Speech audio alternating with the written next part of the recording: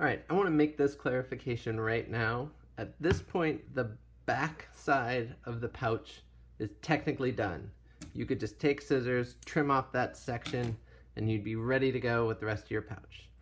But if you've done a design multiple times and you see some new ideas for improvisation, that's what art's about. So if you want to go down that road and explore it to see what it means to you, take the time. And that is exactly what I'm going to do to see where I can take the detail with this extra strap and take advantage of some other techniques that I know how to do that might be incorporated well into the design. So there'll be some side tangent videos about what that improvisation looks like.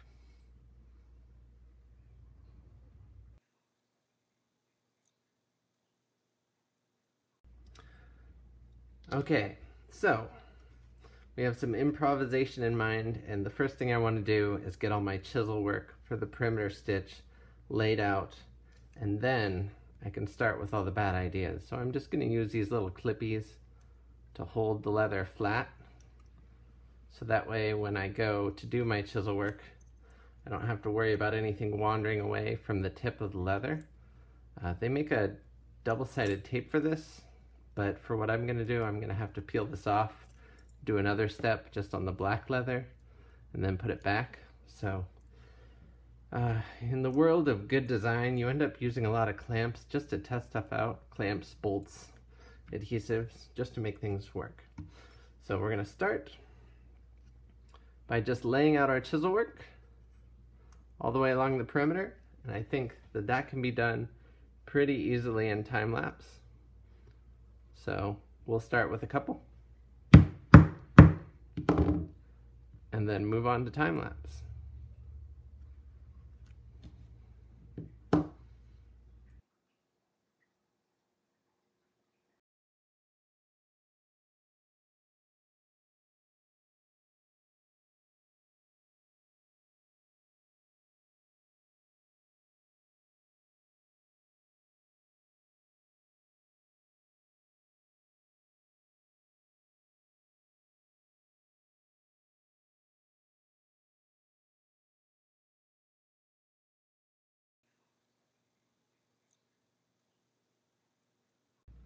Okay, so here's where we get to the improvisational part.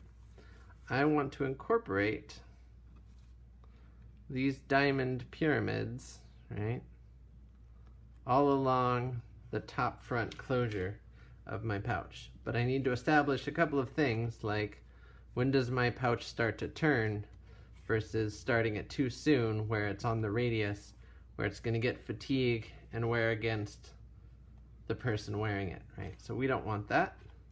So we're going to establish that clearly. That line is here, right? So we don't want to go beyond this point. So in order to get that totally correct, we're going to lay the whole thing flat and then determine that this is the first point for the pyramid to begin, right there. Okay. And so there's a tiny little index where the prongs are pressed, okay? And so now, this is why we don't do the stitching beforehand. We're going to use this little tool, which is an aftermarket modification, to make sure that all of the pyramids are spaced the correct way. And we're just going to register those holes on side A and on side B. Okay? Left side, right side, however you want to do it. And the trick here is that will allow us to push these prongs into place, but ensure that by the time we get to the fold of the pouch, right, that it's on the top side, not the front side. Now the other thing we need to be concerned about, and this is when it helps to have another pouch already ready, is to make sure that our strap on the roll around doesn't end up, we're just going to stuff this pouch in the other pouch, doesn't end up too far from where we expected. So we want to make sure that if we were to pull this through the front, it would work, and that would give us an indication of how much of this strap we're not allowed to use. Now, you can get that information by just knowing where your taper starts, right? The pyramids do not go beyond this point, but it's always good to do a quick test to make sure it's behaving the way you think. So, now, what we're going to do is just time-lapse it and finish out the layout.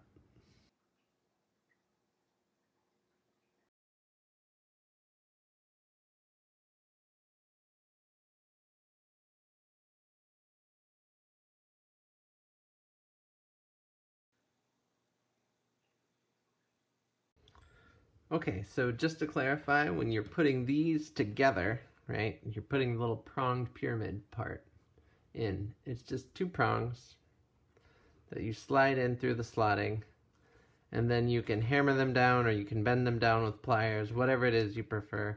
Oftentimes what I'll do is I'll grab it with a pair of brass pliers, but any old pair of pliers works.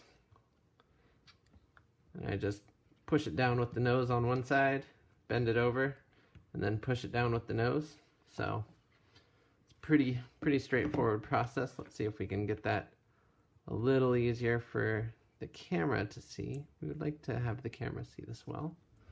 So we've got those prongs pushed in, and then the pliers themselves, you just grab and turn just to get like a 45-degree angle. And then what I'm doing with the pliers, right, is just pressing against that prong so it knocks over completely, right? So then grab it again and then knock it down. So we're going to switch to time lapse and do the remainders because no need to show that more than once properly.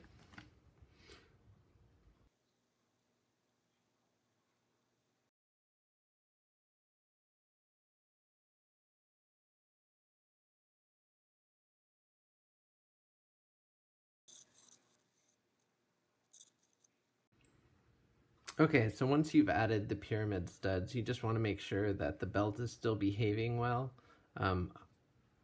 You'll find that the orientation in which you put the prongs, depending on how it's flexing on the radius, they'll want to pop out. So the reason why I chose the bend this way, perpendicular to the direction of the strap, is because they're less prone to popping out, okay? If you have all the prongs rotated so that there's basically a silver line going down the length of the strap, you'll find that just the opening and closing of the pouch forces these little pyramids to pop right out. They'll fatigue at this joint. So you always want to do a test roll and make sure there isn't any weird behavior you don't know about before you commit to stitching all of this together.